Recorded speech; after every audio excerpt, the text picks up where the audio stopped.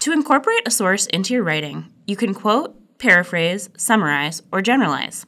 When you quote, you present the exact words of your source. Place those words inside quotation marks and include a citation. When you paraphrase, you convey the author's ideas in your own words. To paraphrase, make sure you understand what the author is saying. Then set the source aside and don't look at it. Next, imagine how you would explain the ideas to someone else. In your own words, jot down your explanation.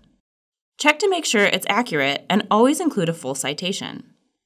It might seem easier to simply change or rearrange a few of the author's words, but that's not okay. In fact, that's plagiarism. When you summarize, you explain the main point of a single work.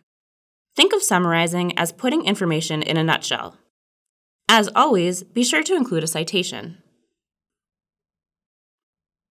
When you generalize, you describe a shared conclusion reached by several authors. Cite a representative sample of publications by those authors in your text and include a full citation for each in your reference list. Be aware that different academic disciplines use different citation styles. For example, you can see here how 3 citation styles vary in how they present the author's names, the titles of their articles, and the publication information. The little things like capitalization and italics matter. Check a style manual or a reliable online resource to be sure that you have formatted your citations correctly. If you don't know which style to use, ask your instructor.